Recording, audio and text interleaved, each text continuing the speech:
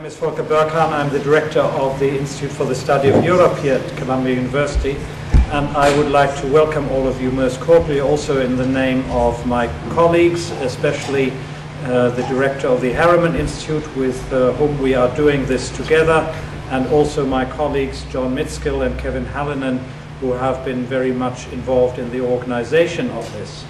And I would like to welcome, of course, especially our foreign guests who've come from afar, and I hope they are not too jet-lagged, because we will have, I'm sure, two very interesting days of lively discussion and presentations. Let me just explain what I suggest might be the procedure for this first session. I would like to say a few words of introduction just to tell you about the considerations behind this particular meeting, and then I would like to ask Ambassador Blinken to say a few words relating also to our keynote speaker, whom he knows well, and then I would like to introduce the keynote speaker, and if there is then time for discussion at the end of his lecture. And I'm sorry that we started late, and the microphone also hasn't arrived yet, so it's the usual problems early in the morning in this institution. But at any rate, if there's time, I hope there will be some questions which Professor Gati will take. Otherwise, we will have to proceed to the next panel straight away. And then we have, of course, the afternoon also. Now, to give you some background information about this, there are, of course, many meetings taking place also in this town this last week and this week again, remembering and commemorating the events in East Central Europe in 1956, exactly 50 years ago. But while these are, I think, meetings where there is a lot of commemoration, we thought it would be good in this institution to have a very firmly academic event also. And that is why we thought also it would be a good idea to take a more comprehensive view of the upheavals that happened 50 years ago in that part of Europe. And we felt that it would be appropriate, therefore, to start our first panel with the Khrushchev speech and its impact, and then and that is also an intention not to keep the Polish events and the Hungarian events totally separate, which tends to happen quite frequently these days, but rather to see whether then we can also establish an intellectual academic dialogue between all the experts who are here. And some of them will know each other already, but I have a feeling that some others will meet for the first time. And my hope is that indeed there will be further contact coming out of this conference, both in East Central Europe but also across the Atlantic. So that was one consideration. And the other one was that we really also wanted to look not just at the latest research that is now being produced, and a lot of it is, of course, not available to many of us who do not speak Polish or Russian or Hungarian, so that we would learn about the latest research, but we were also hoping to look at the long-term fallout, the implications of these events 50 years ago. And that is why we have this composition of panels. On each panel we do have also people who will be looking at the consequences of what happened. And then, as you will have noticed also, we thought it would be very important to try to put the whole, these events into a global context at the end of it, and that is why we have tomorrow afternoon the final session, and we are very glad that we persuaded Professor Bob Jervis to introduce this, because I'm hoping that this will also open up all sorts of major questions which are of a transnational nature to look back on these events. So I hope you can see why we are really looking forward to 2 days of good discussion, lively discussion and exchanges. Now, it's a great honor for me and a pleasure to introduce Ambassador Donald Blinken, who has, of course, as a New Yorker, many connections both with Western Europe, where he spent many years earlier on in his life, but then also with East Central Europe. He is a member of the Board of Trustees of the Central European University, and in fact wanted to be here this morning, although he is flying to Budapest only this evening. So I'm delighted that he's able to come. As you may know, he was also ambassador to Hungary during the Clinton years. He is also, and that is what I cannot resist mentioning, also the very loyal and helpful co-chair of our International Advisory Board at the Institute for the Study of Europe. And I know that he's also an admirer of Professor Gatti's work, so I will hand over to him to say a few words by way of introduction. Good morning. Thank you very much, Volker. I think Columbia is absolutely the right place to be dealing with these very, very interesting issues stemming from what happened 50 years ago. There were two Cold War events, I think, that continue to reverberate today. One is the Cuban Missile Crisis. The other, obviously, the Hungarian uprising and revolution of 1956. Both of them still attract our attention, and we consider the results of those episodes to be important even today, 50 years later in one case. Russia, or the Soviet Union, was involved in both of them, so I think it's quite appropriate that the subject of today's these meetings is the impact of the '56 revolution and other events in Central and Eastern Europe on what was then the Soviet Union and today Russia. Of course, my focus is on Hungary, where I have a little bit of expertise, not on the rest of Central Europe or the Soviet Union. If you were living in Hungary or working in Hungary, as I did in the 1990s, you could not but help be aware of the fact that 1956 still hovered like a very faint cloud over all the events in Hungary. It wasn't paramount, but you knew it was there because the people both in Hungary and 56ers in the United States kept raising the issue of what kind of government the socialists and others would bring to the emerging Hungary.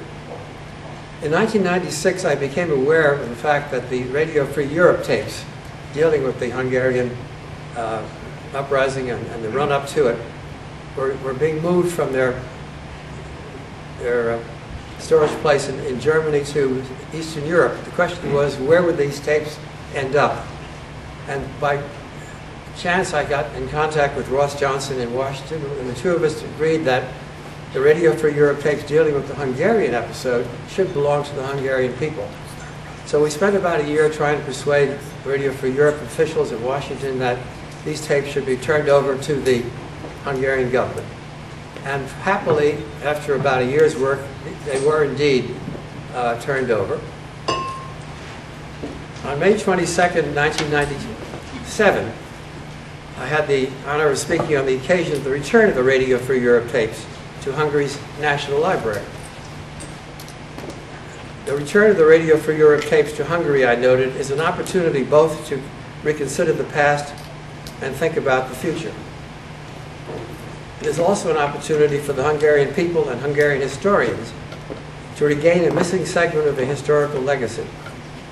Recently, I said, I came into possession of a U.S. government memorandum written on November 20th, 1956, which discusses Radio Free Europe's role in the Hungarian Revolution. This paper states that, quote, from all information available to date, Radio Free Europe did not incite the Hungarian people to revolution, end of quote. 40 years after the event, I concluded, an American cannot comment on the validity of these observations. But I believe that with the return of the tapes to Hungary, Hungarian academics, journalists, and the Hungarian people at large can examine the evidence and make up their own minds. That was 40 years ago. We're now 50 years after the event, and a lot of evidence has been accumulated. We know a great deal more than we knew in 1996 about the Radio Free Europe's role and about the origins of the Hungarian uprising, what caused it, what actually happened, what might have happened. But these events, I think, are most beautifully summed up in Charles Gatti's very, very moving book, Failed Illusion. Late Senator Patrick Moynihan said very famously that people are entitled to their opinions, but they're not entitled to their facts. I think that applies very, very well to Charles Gotti's role as a teacher and a student and a writer. He's very much emotionally involved, obviously, in what happened in Hungary. He's a Hungarian by descent. He left Hungary during the 1956 uprising, and he has strong feelings about it. But at the same time, to his credit, he's never allowed those feelings, I think, to interfere with his academic scholarship and his studious observance of the facts as he's been able to obtain them. So I think we all owe him a debt of gratitude for producing a book that clarifies what happened and leads us to certain possible conclusions. One final word about Charles. In addition to being a wonderful scholar and writer, he's also been a mentor to many American ambassadors during the past 10 or 15 years. I know in my case, before going to Budapest in 1994, I sought him out, we had some talks, and he continued to be a very, very important influence and source of ideas on what was going on in contemporary Hungary, and I believe he's continued that role with my successor ambassadors to Hungary, so that we owe him a second debt of gratitude for being an important resource for the United States Foreign Service, the State Department, on what's happening in Hungary and Eastern Europe. So with that, I'd like to say, Charles, it's delightful to have you here. We're looking forward to hearing from you. Thank you very much. And has been a senior advisor on the policy planning staff of the State Department, and he was also a professor at Union College and here at Columbia for a while. And he has written, of course, very extensively on the events also of our conference and the larger background to this. Some of you will know his book, The Bloc That Failed, of 1990. Then in 1986 already he published a book called Hungary and the Soviet Bloc, which won the Marshall Schulman Prize as an outstanding book published in the United States on Soviet foreign policy. So he's very wide-ranging in his work, and he is the co-author or editor of some 16 books dealing with Central Europe and the problems that have preoccupied him in his scholarship for many years. And Don Blinken just mentioned, of course, his recently published book, Failed Illusions, which was reviewed, as you will have seen it perhaps, in the New York Times book review only last Sunday. So we have a very eminent scholar to introduce this, and I'm really very glad that we could persuade him to be here, because only a few days ago he was also in Europe. So I'm delighted and grateful, Charles, that you were able to come here, and we look forward to your talk and hope that there will still be some time for you to answer some questions also. So thank you for coming.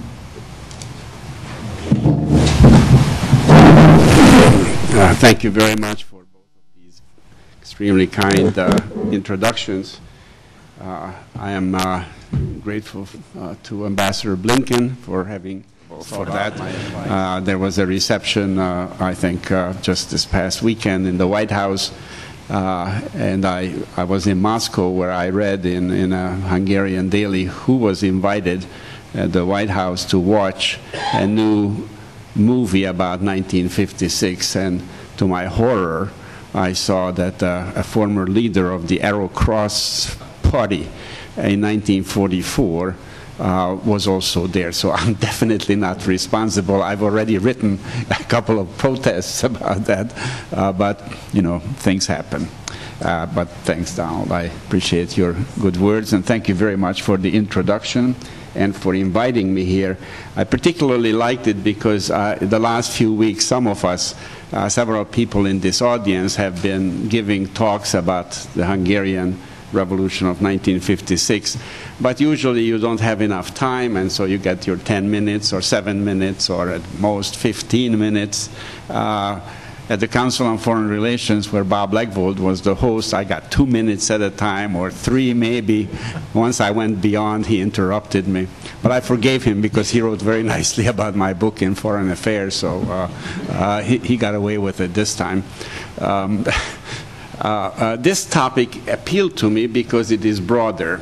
that Volker gave me, and the topic is the Cold, as it's in your schedule, the Cold War in Europe and the 1956 Hungarian revolt. I had to prepare for this, actually. Unlike some of the other talks I've given in recent weeks, I have obviously lots of notes, but I don't have to do separate and special preparations. I did have to do that. But before I get to the topic, let me just say that I came from Moscow yesterday, arrived, and there is considerable interest there, not only in Hungary 1956, but also Hungary 2006. They see the situation so bad, both in Hungary and in Russia, that there are now jokes again. And I always find that a good indicator of how things are going. Once they have jokes, you know that things are bad. So here is one that has something to do with both Hungary and Russia that I will read to you. This is supposed to be the text of a telegram sent by some Hungarians to President Putin. Quote, "When your troops were here, all Hungarians were of one mind. Stop. We hated you. Stop. We were united. Stop. Since you left, we are no longer united. Stop. We hate each other. Stop. Please revoke your old decision and return immediately. Stop." You have to be able to laugh about what's going on. Well, about the Cold War in Europe, let me start out with that, obviously, and start out with one generalization. From the end of World War II, but especially from 1947 until the death of Stalin, I think it is possible to say, with some simplification, that the Cold War was one-dimensional. It was a confrontation, not necessarily by weapons, but certainly it was an ideological, political, economic, and potentially military confrontation. It is true that there were some early deviations from the two-camp situation, which was formalized only by Zhdanov and the Truman Doctrine. It is true that in Hungary you had elections in 1945. Those were quite free. And even in 1947, which is still competitive, not quite free. Czechoslovakia in 1946. And of course in the West, the Italian and French communist parties were very much able to compete for power and challenge centrist and right-wing parties. At the same time, the Soviet Union, as we now know, financed the Italian and to a lesser extent the French communist parties, while the United States in Western Europe was financing the Christian Democrats. The words Truman Doctrine, Zhdanov's two-camp doctrine, the establishment of the Cominform, we all know about that. And we also know the basic deeds, the Berlin crisis, which I think was particularly significant in that it drew the line that the United States would not tolerate further encroachments of Soviet power, further moves by the Soviet Union into Western Europe. The United States did not significantly challenge Soviet control over Eastern Europe, primarily because it could not. It made two attempts, neither of which has been studied enough. I wish that they would be. One was in Poland and one was in Albania. Both terribly unsuccessful. The Albanian operation, which was a joint one by the CIA and British intelligence, that failed because from the very beginning it did not have a chance. Of course, Kim Philby was between the Brits and the Americans, the intermediary, and one can imagine, though one does not know as a fact, that he provided some information to the Kremlin and through the Kremlin to the Albanians. The Polish operation was also a failure. There was an organization that did work after World War II, WIS, and but pretty soon it was penetrated by Polish special services, who then presented the Brits and the Americans in London all sorts of pictures showing how successful WIS was, and picked up all the money which they then pocketed. So by and large, there was no good way to undermine Soviet authority in Central and Eastern Europe. And by 1952 or so, the CIA all but stopped trying. Some people left the agency realizing that the communists were far better at protecting their turf than the Nazis had been in the Balkans, such as Frank Lindsay, who was a deputy director of the operational division. And so all that the US could do was to talk. I have referred to this as NATO, no action, talk only. And this particularly started with the Eisenhower administration talking about liberation and rollback, but there was nothing behind that in terms of actions, and I'll come back to that to describe it in just a moment. Until 1953, I do believe, as I think most everybody else does, that the line was drawn, the Cold War was frozen. In 1953, after the death of Stalin, something gradually became more complex, or to be more precise, the Cold War became more complex. This was no longer confrontation alone. There were other dimensions or elements in the relationship, and somewhere I wrote many, many years ago that two other dimensions began to be seen: competition and cooperation. Competition primarily in the Third World, where money was being spent by the Russians, and then in '55, you will remember, Khrushchev and Bulganin made their trips to India, Indonesia, Egypt, etc., trying to revise and indeed change the old Stalinist dictum about either you're with us or you're against us. And so neutralism, non-alignment became more or less accepted by the Soviets, even as we in the United States were less sure whether to tolerate such moral ambiguity. The US probably was more fundamentalist in the first few years than the Soviet Union. That was pragmatic, practical. The US still looked at these countries, of the non-allied countries, as countries that should stand up and be counted, of course, with us. Also, at the same time, I would stress that there were some, very few, but some signs of cooperation, the third dimension of the relationship, especially in 1955. This was the time when the Soviets withdrew from Austria, to the extraordinary surprise of the world. This was the year when Khrushchev and Bulganin went to ask Tito's forgiveness and thus recognize national roads to socialism. This was the year when there was a summit meeting between Eisenhower and Bulganin and Khrushchev. So, and for that matter, there was even some discussion, to be sure. It didn't lead anywhere, but there was some discussion in the Soviet Union about the future of Germany. So I would say that one ought to look at the Cold War as remaining primarily confrontational, but also the other two dimensions began to be felt. There was a lot of confusion about this, these three dimensions, and of course in Washington, London, and perhaps especially in Bonn, not so much understanding of what was happening. Was the Soviet Union engaged in another deceitful approach, and should we not be vigilant in the face of that?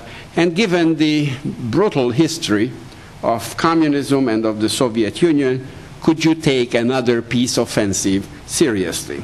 That was a genuine and quite understandable reaction to the post-Stalin opening by the Soviet Union. And of course, behind that were some serious reservations from a US perspective. Would détente legitimize the communist parties of Western Europe? would a new détente undermine Adenauer's anti-communist position in a Germany where things were not yet very settled. And moreover, should the West respond strongly to Soviet overtures, what would that mean to the hopes of the East Europeans or the East Central Europeans who wanted freedom and independence and not some deal by the superpowers over their heads? So for these reasons, and I think for a very important domestic reason, the US did not respond in a very forthright fashion to the Soviet approach, which I characterized here very briefly, and I apologize to colleagues who would find this superficial. The additional reason that we seldom talk about had to do with American domestic conditions. I think McCarthyism had a major impact on the reluctance of the Eisenhower administration to pick up the Soviet offer and begin serious negotiations. To sum up the point that I'm trying to make here, American skepticism, repeated then in Western Europe to a lesser extent, stemmed from a history of communist deception and from confidence that the division of Europe offered a great deal of stability and should not be changed. Very important in this connection and very typical in this connection is the response of the United States to Khrushchev's secret speech. There are several people here in the audience who know so much more about this than I do. But and if they don't agree, I am sure they will let me know.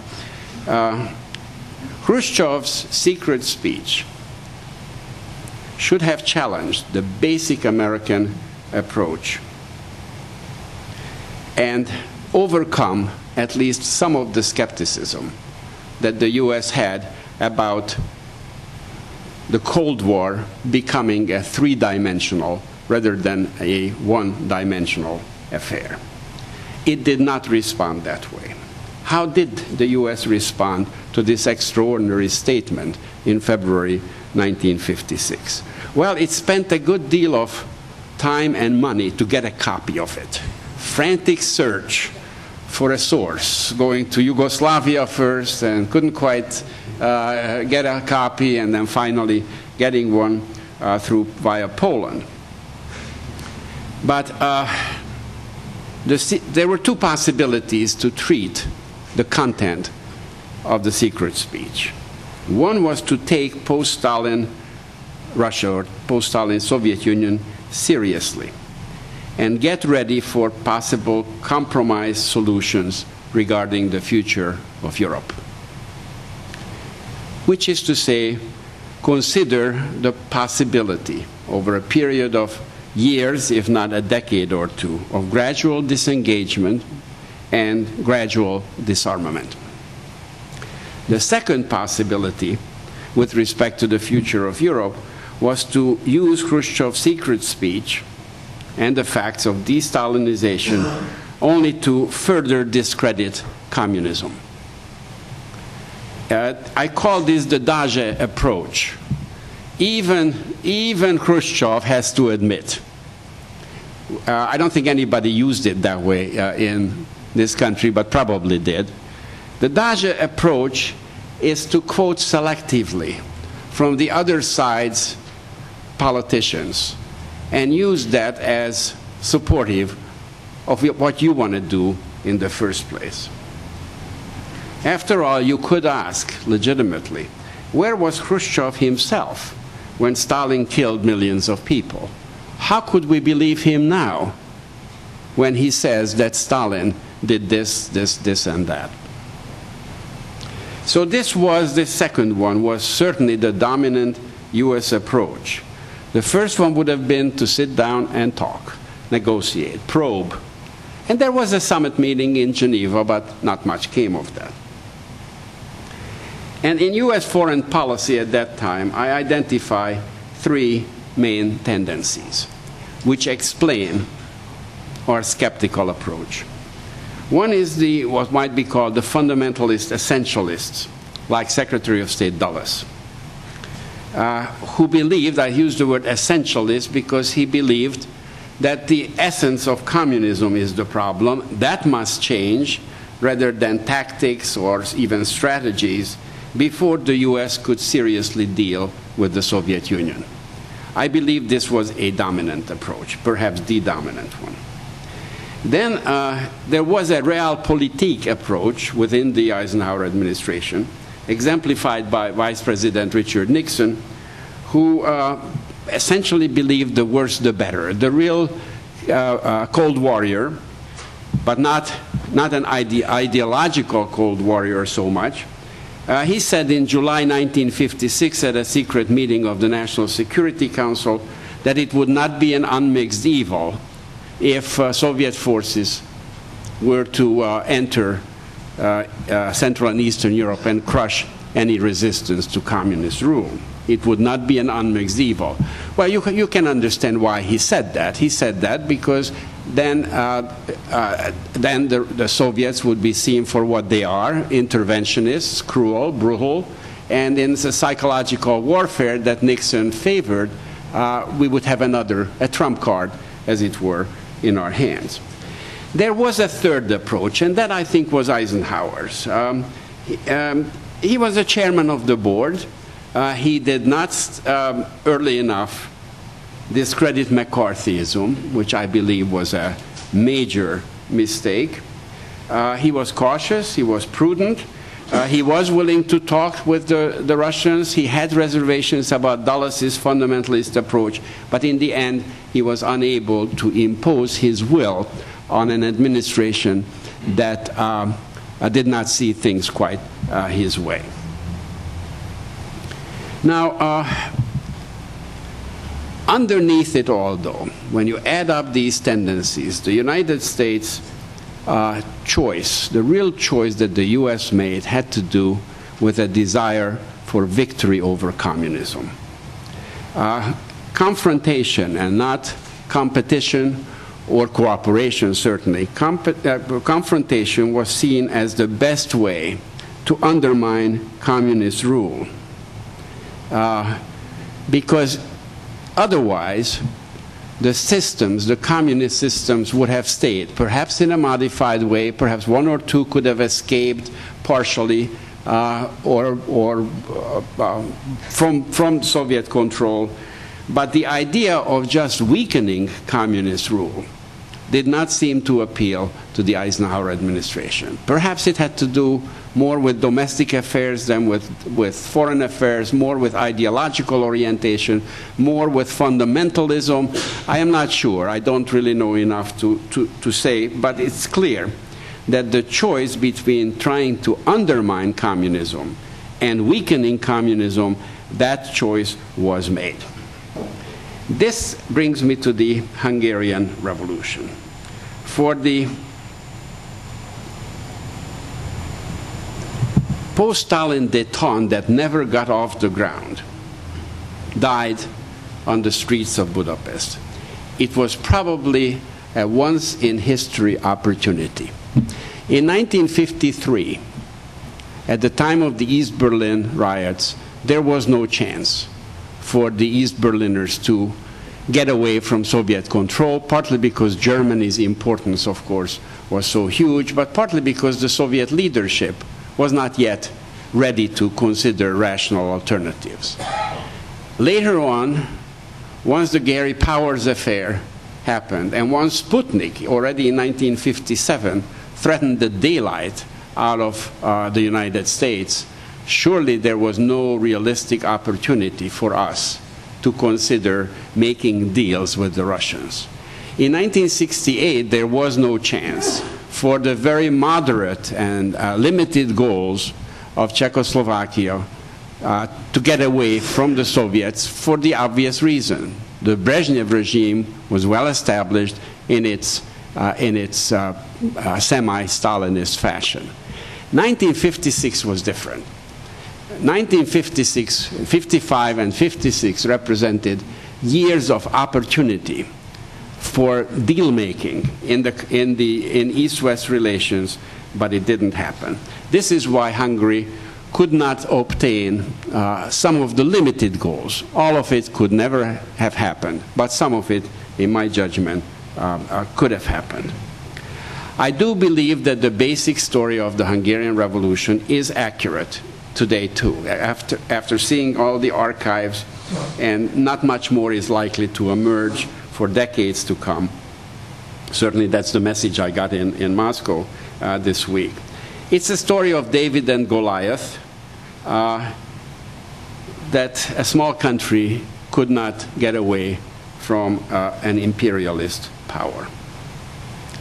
But then the Soviet archives opened, and particularly in the mid-1990s, the so-called Malin notes have surfaced that have been brilliantly analyzed by Mark Kramer, who is here, and by János Reiner, the head of the 1956 Institute in Hungary. I should add that the Russian analysts or scholars have not done so well. They have produced the data, the documents, but there is little or no analysis that one can rely on. So we have it in English and we have it in Hungarian.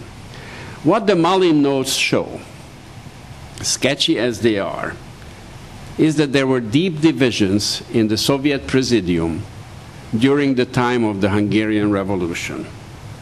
That there was a good deal of hesitation, that there were shifting coalitions between what Reiner calls the liberals, led by Mikoyan, and usually supported by Khrushchev, and the others, usually led by Molotov and Voroshilov. But these were shifting coalitions and very difficult to pinpoint real factions. I'm sure we will hear more about this tomorrow morning. This is what has prompted me to conclude in my new book, Failed Illusions, that a Soviet intervention on November 4, 1956 was not inevitable. I've already given you the reasons, the general reasons for that. Austria, openings, 20th Party Congress, etc.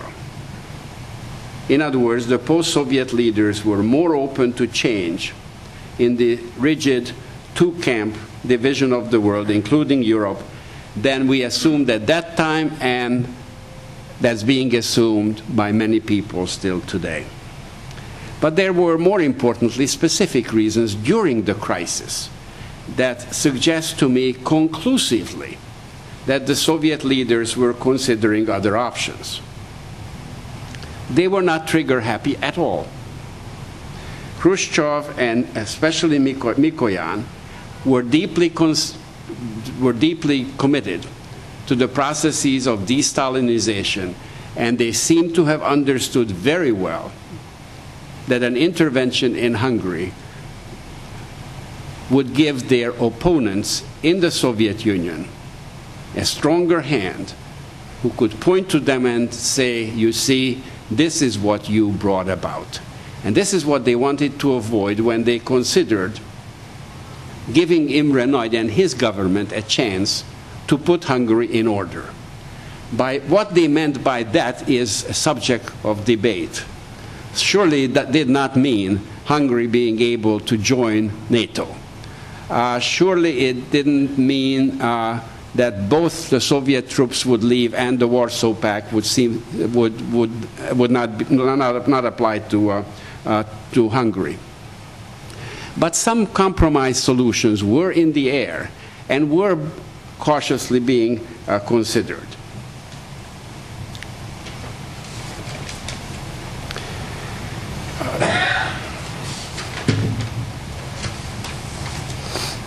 On October 30th, in particular, without going through the debates of the recorded in the Malin notes up to that point, that is the 7th day of the revolution, the Soviet Presidium unanimously voted, in great secret of course, against military intervention. They preferred a political solution, a decision, however, that they reversed the very next day on the 31st. The question is, why then did they decide not to intervene on the 30th and why they decided to intervene on the 31st. And that's something that we have to, in large part, speculate about, because there is no cable, there is no report from Budapest by Mikoyan, Suslov, or the Ambassador Andropov, or KGB, GRU cables that would clearly tell us why they changed their mind. We do have Khrushchev's explanation to Tito on November 3rd. And we do have, of course, both Khrushchev's and Mikoyan's memoirs. Putting it all together, which is not conclusive, but I think it is decisive, is the fact that they believed that de-Stalinization was on the line. A second one was the expectation that Imre Nagy, who after all in the 1930s was an NKVD agent, and who was after World War II head of the administrative department of the Communist Party of Hungary, and as such supervising the special services and the military, that Imre Nagy will save socialism for the Soviet Union, and over time political and economic methods by the Soviet Union will keep Hungary in the Soviet camp. And I think another factor against military intervention was the fear that still that day that they might have to intervene in Poland. And if they would have to do that, they were smart enough to know that they might not be able to do it effectively in both places. These are good arguments. Unfortunately, they were inoperative, in the famous words of the Nixon White House, one day later. What happened? Why was it reversed? Well, it may well be. Somebody, after one of my lectures, suggested this, and I find it quite possible, though not all that telling, is that Khrushchev changed his mind. That he slept on the issue, and then he realized, as he said, it's in the Mullin notes, that our party would not understand the loss of both Egypt and Hungary. Very possible. He does say he didn't sleep that night. Maybe. We do know that he argued with Mikoyan, who all the way opposed the decision. What else happened, though? You know, I kept searching. What else happened on the 30th that would have made such a big difference? And here I think the Hungarians themselves had some responsibility. There were significant atrocities against communists and special services, members of the special services that day. Some 20 of them were on lampposts. It was particularly ugly. I was there. I saw that as a young man. And it was unfortunate because some of those young folks wearing the uniform of the hated AVO actually were drafted. So they had no choice but being there. It doesn't mean that they ever tortured anybody or harmed anybody. That was their assignment. Instead of being, border guards, they were in the special services. So did that news, though, reach Moscow? Well, one has to assume that such a major event, after all, they were afraid that the Soviet embassy a few blocks away, maybe 2 kilometers away, they were afraid that their own security, as somebody just told me in Moscow who was there, they were concerned about their own security at the embassy. So it's only logical to assume that it got there. Another thing that we know that day, the Hungarian virus was spreading. It was spreading to Ukraine. It was spreading to Transylvania especially. And so all of this, plus possibly some influence or some conversations by the Chinese, though I don't think Khrushchev decided this matter, as in the end he did, because the Chinese did so. The opportunity provided by Suez, a variety of things. I do not know exactly what mattered and how much, but clearly in one day they reversed the decision and started to crush the Hungarian Revolution. The last question that I want to raise here is, what did the Hungarians and Americans do that made the success of the Hungarian revolt impossible? Well, I think the answer to both is that both the Americans and the Hungarians rejected half solutions. In using a football idiom that I have used now many times, they went for a touchdown instead of trying to carry the ball for 4 or 5 yards at a time. They believed that, they did not believe that something was better than nothing. The revolutionaries overestimated their power. They believed that their cause was just, which I also believe that it was, and they thought that that was the only thing that really mattered, and they did not consider the Soviet response or acted despite it. I don't blame them. Their age was the average age was 25, and many of them were only teenagers, and one does not expect revolutionaries coming from a romantic political culture to consider geopolitical realities and act accordingly. That would be absurd. But I don't think it is absurd to expect that from their leaders. And there is no evidence that even once Imre Nagy, who did talk to them, would call in the revolutionaries, some groups, many of whom, by the way, were socialists in their orientation, most of them were, and said, look, you know, this is where we are, this is where the Soviet Union is. They have so many tanks and soldiers, we're weak, let's work out a solution. Some of what you want, semi-independence, semi-freedom, we can get. We cannot get it all. This was not done, and I think a major chance was missed. What about the United States? Well, I already described American policy as maximalist, working for the defeat of communism and not for weakening it.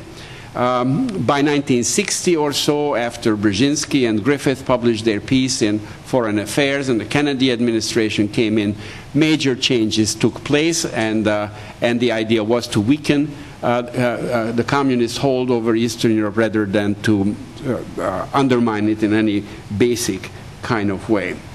But at that time, it was through Radio Free Europe primarily that the United States encouraged the Hungarian revolutionaries to pursue maximalist goals.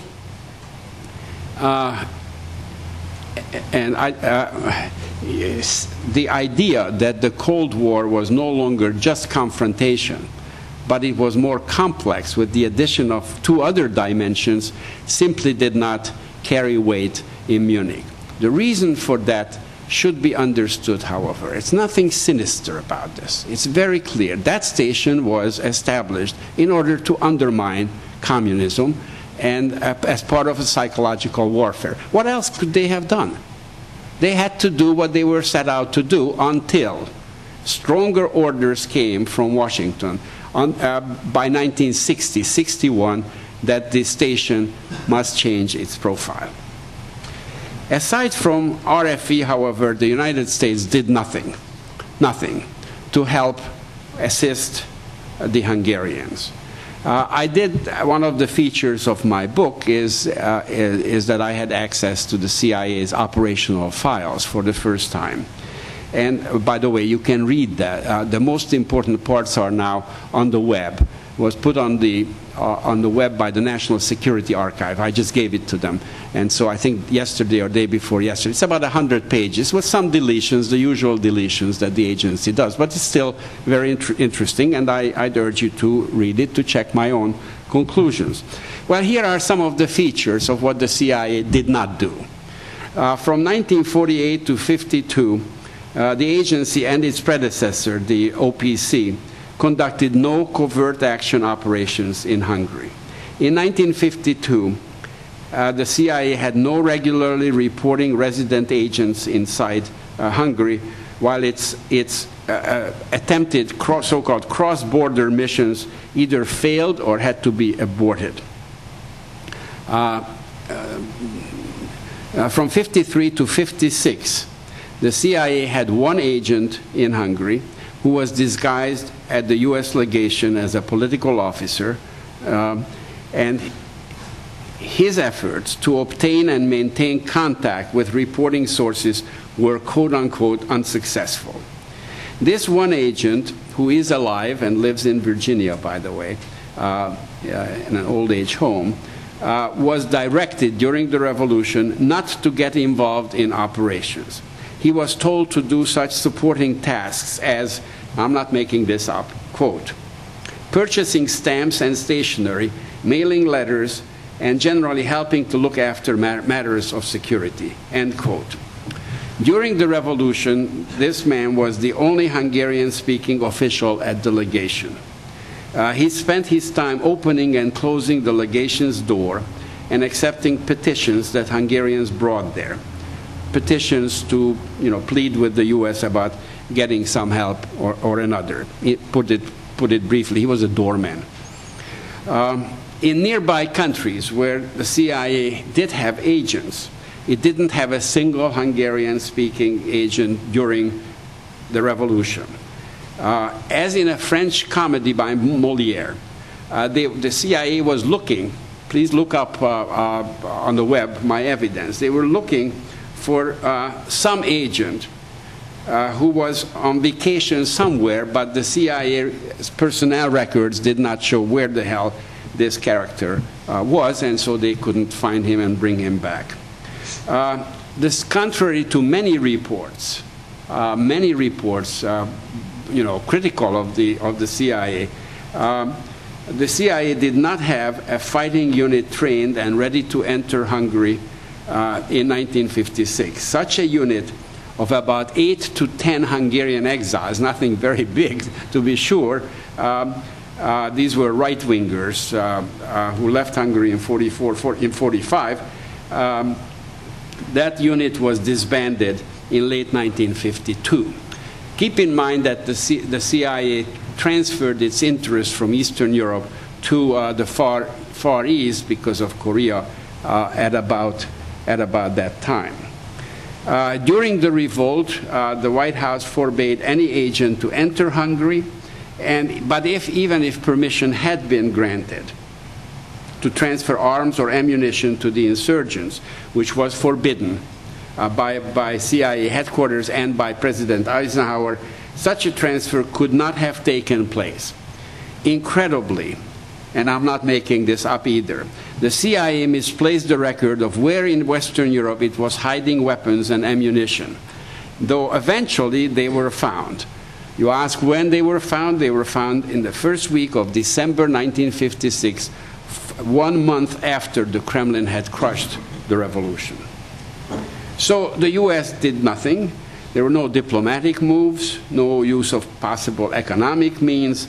Intelligence, as I just described, was not there. It did have broadcasts that were many broadcasts, certainly not all, but many broadcasts pushed the Hungarians towards a final victory. Let me just conclude here by relating two stories. One is about RFE. After the revolt in February 1957, there was a staff meeting, a workshop, discussing the lessons for Radio Free Europe. There, a staff member asked William E. Griffith, many of you remember Bill Griffith, the radio's political advisor, about what he would do differently in case another revolt was to occur in the region. The staffer wanted to know, would we openly tell that there was no hope? Griffith's answer, quote, not openly, only indirectly. We would let it be known in our new news and commentary programs. And finally, though I'm not sure I have that quote here, hope I do, you may say, well, God, he is now a smart aleck. 50 years later, he finds it all and reinterprets everything. That may be the case, but let me also say that there were some wise people at that time who understood that accomplishing less is more, and advised the U.S. government to be prudent and seek less. Walter Lippmann wrote in the Washington Post and Times Herald on October 26, less than 3 days into the revolt, very wisely, the following, and I quote, "In the interest of peace and freedom, freedom from both despotism and anarchy, we must hope that for a time, not forever, but for a time, the uprising in the satellite orbit will be stabilized at Titoism. No American politicians in the climate of the Cold War abroad and McCarthyism at home could have accepted that conclusion." I believe this is the story of 1956 in a Cold War context, and this is the story of my book as well. Thank you very much. Next panel, and I don't want to have a major break. I hope you'll forgive me, because the reason for the next longer period that we spend for the next panel is, again, to leave enough discussion also after the presentations of the panelists. So are there any questions? Yes, please. And I'm a lawyer in New York. My name is Yes. I think that was a brilliant presentation, but I find a big contradiction there. Professor Gaddy mentioned how Kim Philby, a communist agent, compromised operations in several countries. At the same time, he attacks Senator McCarthy for bringing out that in our own government, when we were antagonists of communism, we had officials, high officials in our American government, who would not state categorically that they were not Communist Party members. I think that's a serious contradiction. And perhaps well, Professor Gatti has already taken some notes. I think if you would like to ask your question. Charles Darwin said that U.S. policy towards Hungary was maximalist, that it did not try to exploit these limited chances or opportunities that did exist at that time. And I agree with this argument, but on the other hand, I would draw your attention to the fact that U.S. policy toward the Polish crisis at the same time was much different. It tried to exploit limited goals. It focused on this possibility to have communist, but more liberal and more independent from Moscow regimes. And U.S. policy really did something to support the Gomulka regime, to help Gomulka regime consolidate. It gave economic aid, it tried to help the Poles without annoying Russians, without annoying Moscow. So how would we explain such really different or even opposite lines of policies executed by the same people in Washington? Well, thank you. Yes, perhaps one last question, and then I hand over to Professor Gatti. It's more of a comment. I just wanted to say that Columbia University published Zbigniew Brzezinski's article about a month ago, which is republished from the article he published in 1956 by the School of International Affairs, where he talks about the U.S. policy during the crisis, and he talks about policy of liberation, and he also comes to some different conclusions, more in terms that the U.S. was completely unprepared psychologically, that they wanted to have this liberation policy, but they didn't think that they would have to apply it so soon, and were startled by the development. Okay, thank you. Well, we had one comparative question and then the question about Kim Philby. So, Professor Gatti. Thank you. Let me go back. It was a simple answer to your question about Brzezinski's article, not 56, but 57, that was reprinted. Brzezinski writes a blurb on the back of my book, and I had an opportunity many times to discuss my book with him, including a time when I stopped writing because I was so full of well, my mind was troubled about a variety of issues, taking Imre Nagy off the pedestal and so on and so forth. And he encouraged me to go on. I would say it is fair to pass on the information that he shares my view about the emptiness of the U.S. foreign policy towards Eastern Europe at that time. I don't want to go into further details. Let him speak for himself. He certainly writes enough and talks enough to do that. But he has no disagreement with me on that issue. Okay. Now, with respect to going backwards, Pavel, well, it's a very important point, the difference with Poland, and I would explain it in terms of personalities. The main thing was that Imre Nagy was never accepted by the United States. It's not just RFE at all. But the United States somehow found him to be less of a reformer than he actually was. Imre Nagy was a very effective reform communist in 53, 55, and yet either in the embassy reports or whatever I have found nothing positive about him.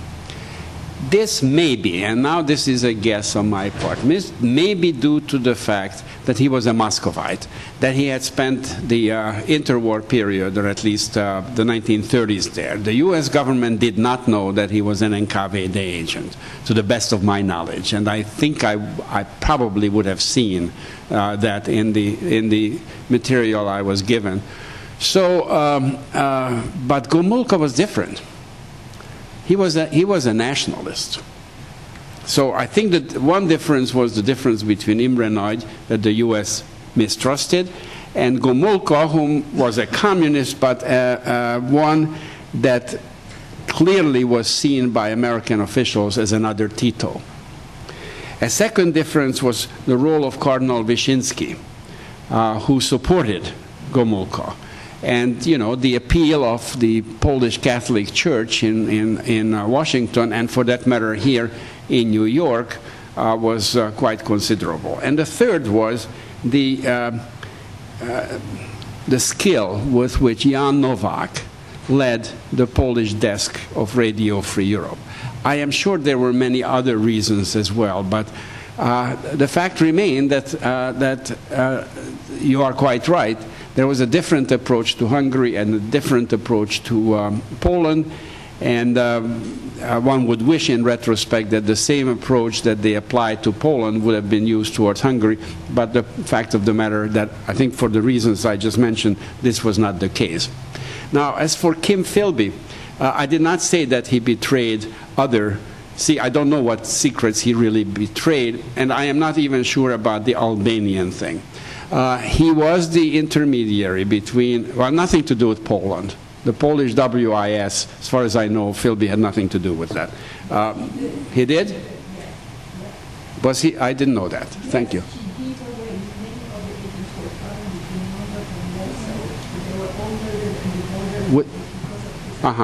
Well, I didn't know that. Thank you. Okay, so he was involved in both cases.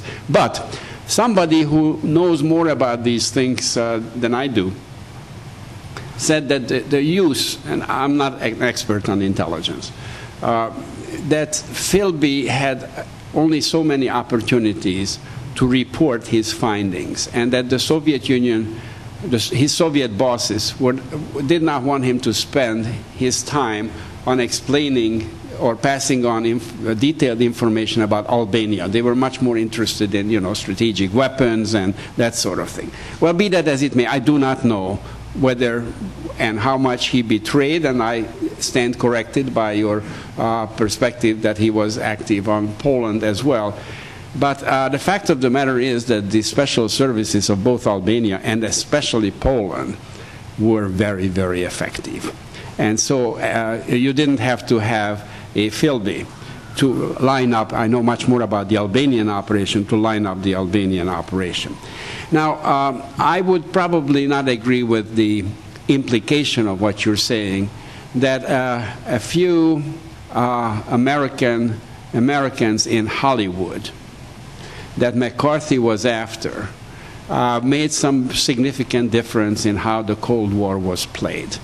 Now, okay, well, we can talk about those in the State Department, and I know their stories reasonably well, probably not as well as you do.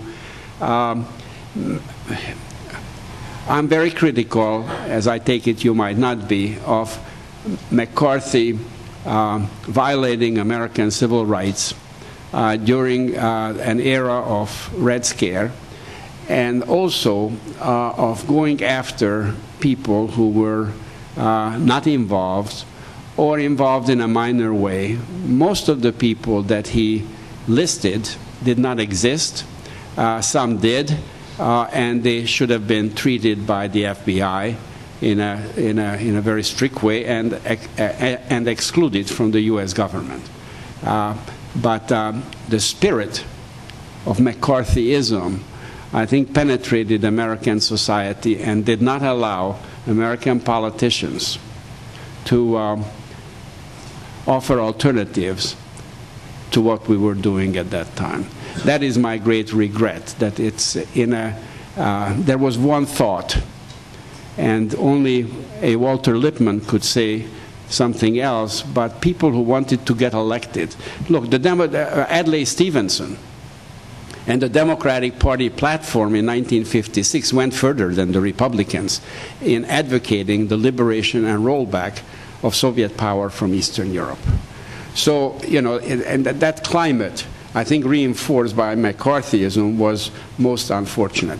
It's, by the way, I have declined in my book and in my talks, I will make an exception now, to refer to anything contemporary, but I probably shouldn't be saying this, but I do find some similarity here between the way the war in Iraq started and Democrats supported it, and the way in the 1950s the Eisenhower administration did not have any opposition to this nonsense called liberation and rollback. Well, thank you very much again. We already had quite a number of points which I'm sure will be part of our subsequent discussions also.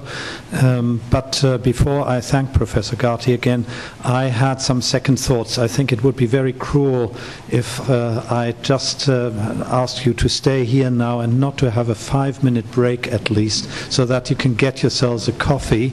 But before I dismiss you, could I just briefly introduce the chair of the next panel, Professor Nepunshi, who is over there, who is the professor of Slavic literature at Barnard College, also the director of the Harriman Institute, and we have cooperated closely, and therefore I think she is also, as a Russianist, the ideal person to chair this meeting, and she will of course introduce the panelists once we restart. So 5 minutes, get yourselves a coffee. Thank you very much again, Professor Gatti. Generous.